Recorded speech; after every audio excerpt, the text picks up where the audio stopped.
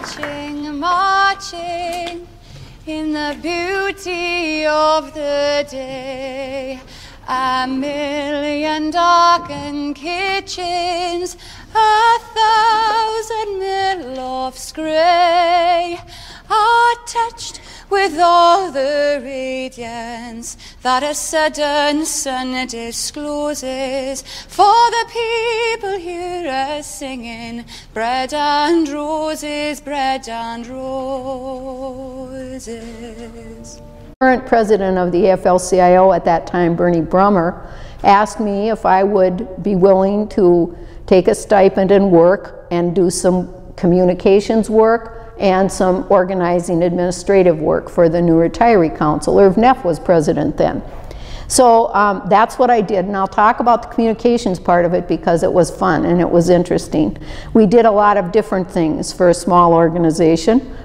We had a project where we put together some cable advertising that we actually paid for on cable television stations, involved studying where the most union members were, where the most older union members were, so that we could kind of concentrate advertising in the areas where we would get the most bang for our buck, so to speak. So that was one of our first contacts with TV. And then we had a cable, community cable pioneer person, Mike Codgelaboy, who had been doing a community cable show on veterans issues for a number of years.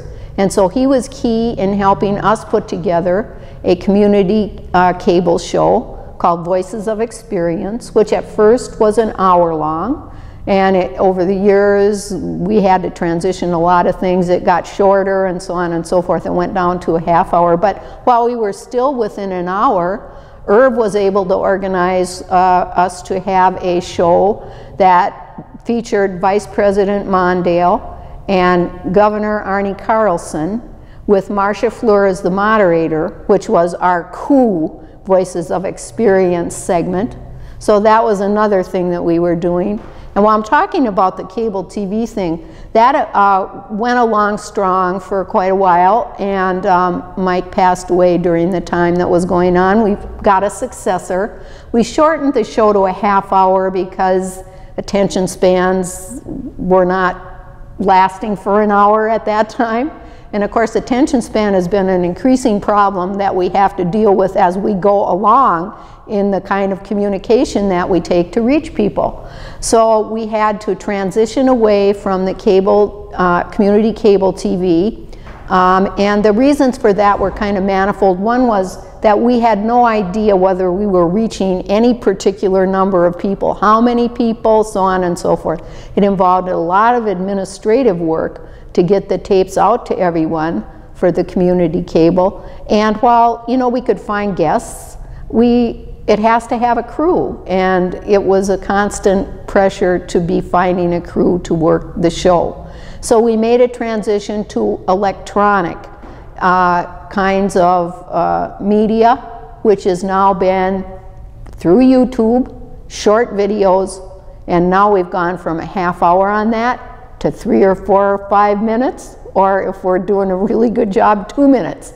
So that's what the decreasing scope there has been in the communications area as far as the electronic media.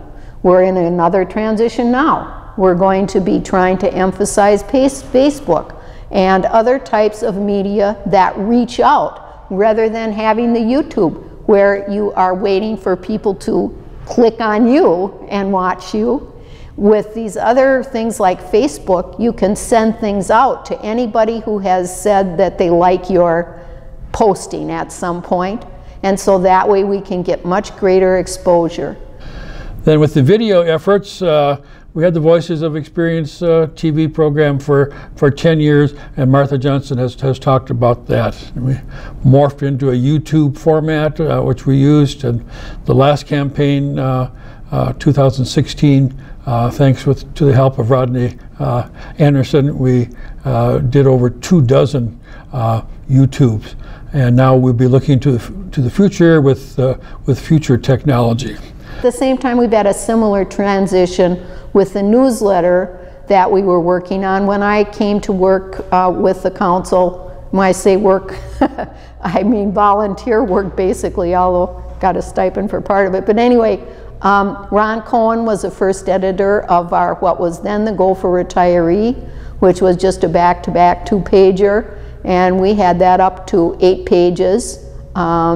And we still are doing a print. It's now called the Retiree Bulletin, print newsletter. But, and we do it back in the day, I can't remember how often we did it at the beginning, but it's more often now. We do it 6 times a year.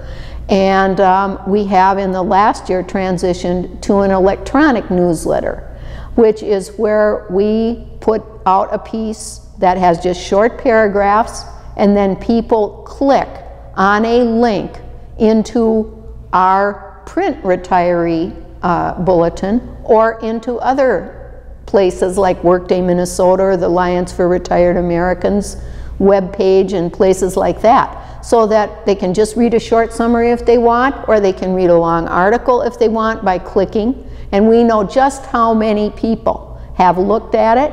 We know just how many people have clicked on something that we had in there, so the accountability is much greater.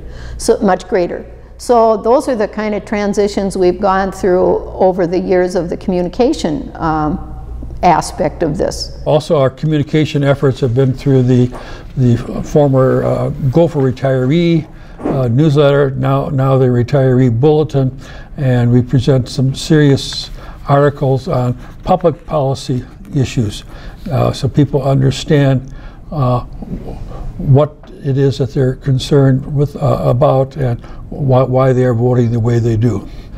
And second big effort is the workshops that we have put on.